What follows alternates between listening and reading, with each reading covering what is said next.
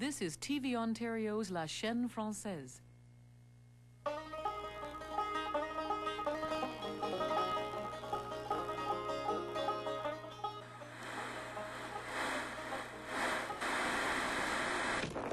Greetings, prisoners of gravity. This is Commander Rick, on board Reality 1, 22,000 miles north of your toque. Today's episode is brought to you by the letter M. Maintenant, Nancy.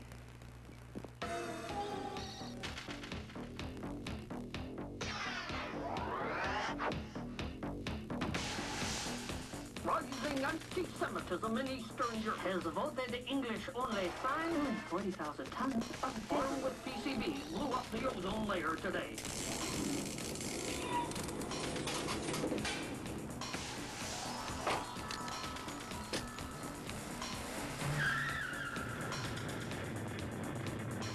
Standing by for solid rocket booster separation.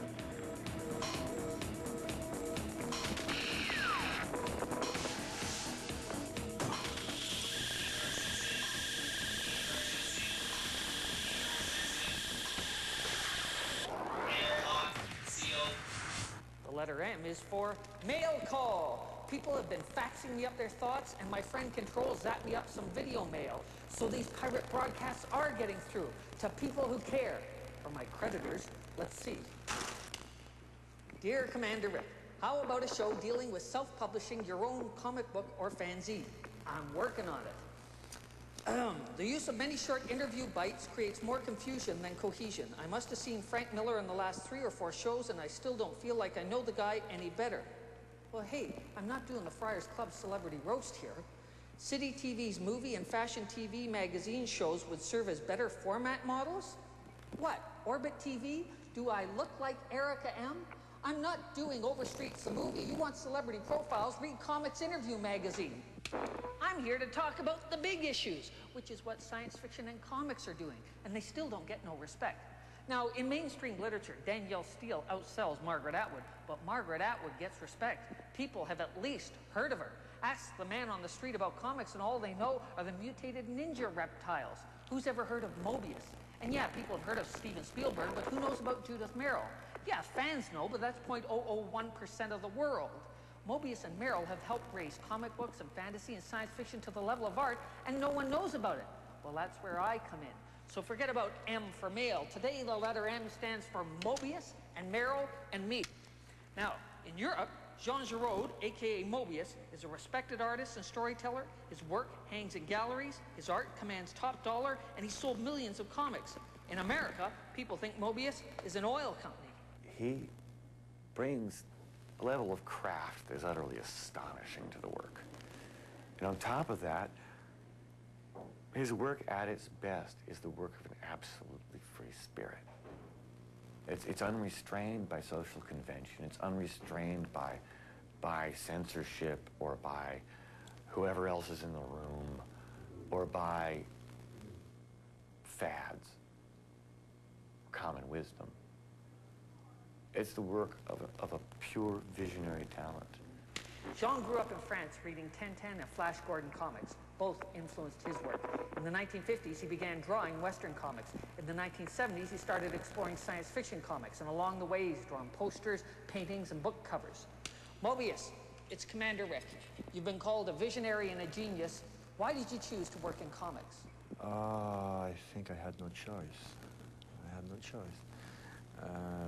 It was that or nothing, or something. When I see the alternative, it's dark and confused. Anything could happen.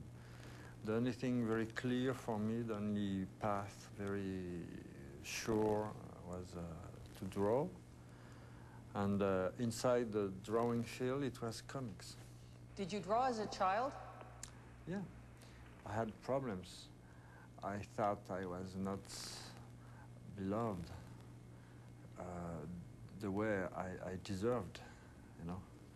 I had the feeling to be rejected a little bit. And the adults around me had not the attention to me I wanted to have. You know, I think all the small children has the same feeling.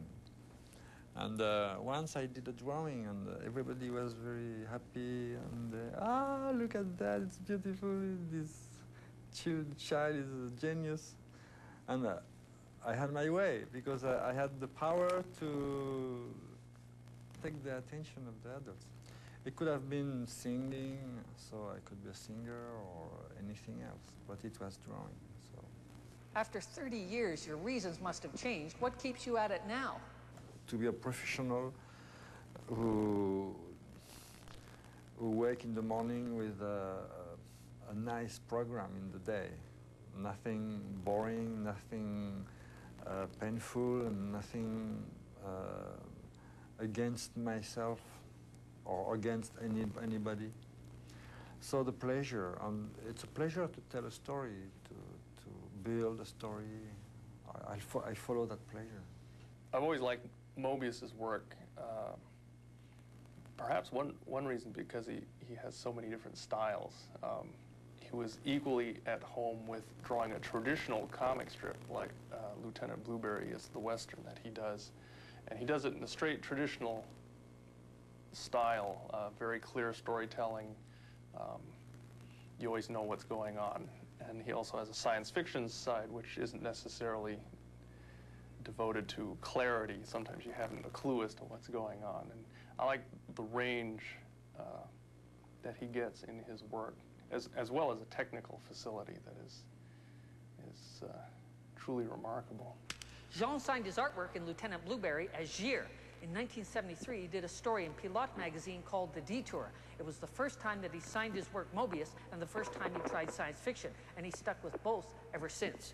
For those of you who slept through math, a Moebius strip is a piece of paper with only one side. You take a strip of paper, put a half twist in it, and you'll find that if you start drawing on one side, you end up drawing on both sides because there only is one side. And yet Moebius's artwork is multi-sided, resonant, multi-dimensional, and, oh, sorry. Moebius, you've collaborated with a lot of people over the years, but your most ambitious collaborations have been with Alejandro Jodorowsky. He is one of the men who helped me to find more truth and peace in myself.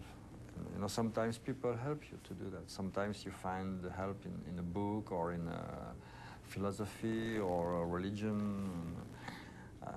Me too sometimes, but I found that person. I was very lucky. Well, I love Moebius and I love Giraud. Alejandro Jodorowsky, writing. I have worked with Jodorowsky in Mexico for many years. And we did pantomime together. He's a master, pantomime master. And he's an incredible writer. So his writing, and combined with Giraud's artwork, is going to be spectacular. And if they have involvement with a movie, it's going to be something else. Ah, yes, Moebius did pre-production designs for Alien, Tron, Willow, and finally a movie with 2 words in the title, The Abyss. So when someone says, gee, where did they get all those neat ideas? The answer is Moebius. Moebius and Jodorowsky worked for 9 months on Dune, and then Jodorowsky was replaced by David Lynch as director, and all their work was thrown out. No wonder the movie stunk. In the wreckage of Dune, Jodorowsky approached Moebius with a story he had written in Mexico and said, would you like to illustrate this? And the story was The Eyes of the Cat. It's a 50-page narrative with 1 panel per page, and it sets up a very careful and a very engaging rhythm for the reader.